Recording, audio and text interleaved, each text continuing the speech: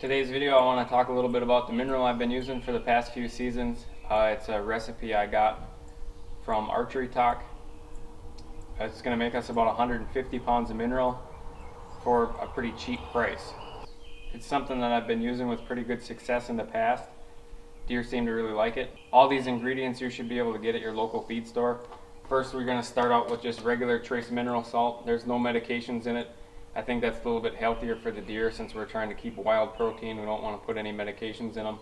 Second thing is dried molasses. It's granulated molasses. And then the last thing, which is what's really going to help out the deer, is this dicalcium phosphate. A deer's antlers are mostly calcium. That's why this is the most important ingredient in the list. It's also a little bit bitter to the deer. That's why we add in the molasses. Helps bring in some sugar, helps balance out that bitter taste to them. This molasses and the salt, trace mineral salt, they're more attractants than anything. Most guys just use this. If you're just trying to get a camera survey going, the trace mineral salt is going to do a great job. Talk a little bit about price. Trace mineral cost me about $8. The molasses cost about $15. The dicalcium phosphate costs about $25. So we're looking at about $50. That'll get you 150 pounds of mineral roughly. We don't mix it 1-to-1, so you're gonna have a little bit of leftover one or the other. But for $50 and 150 pounds of mineral, that's gonna last you about 2 seasons, depending on how many sites you're running, your acreage, and that kind of thing. So right now, we'll start to tear these down. We'll get them mixed up and show you what I do.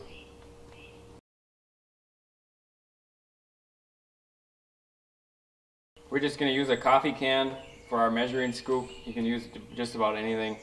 What we want to do is we want to take 1 part of the dicalcium phosphate, 2 parts of the molasses, and 2 parts of the trace mineral salt.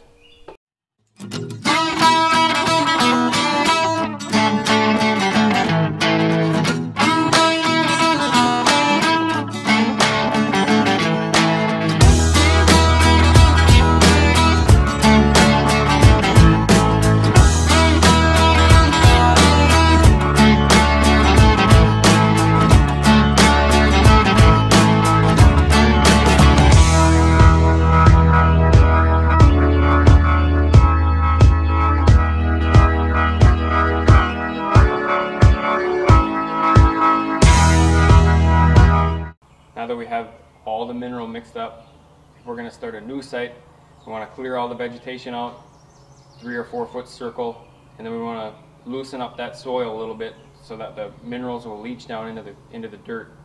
We want to start with about 10 pounds of this mix. Once you refresh the sites, 3 to 5 pounds will work. We want to refresh them about every 4 to 6 weeks. That'll keep the site good and strong. April, May, June, July, and August, those are our important months. That's when they're really going to be hitting these minerals. I like to get out and refresh them in February and March. That way we're ahead of the game and they're really going to start hitting them. Those sites are rejuiced and ready to go.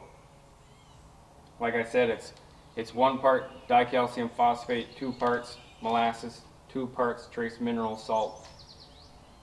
That's going to yield you quite a bit of mineral.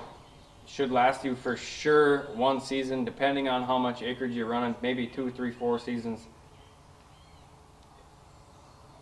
For $50, and for how the deer tend to use this, at least in my area, it's a pretty good bargain. Hope you enjoyed the video. Hope this works out for you. Hope you learned something, and hope you keep following along. Thanks.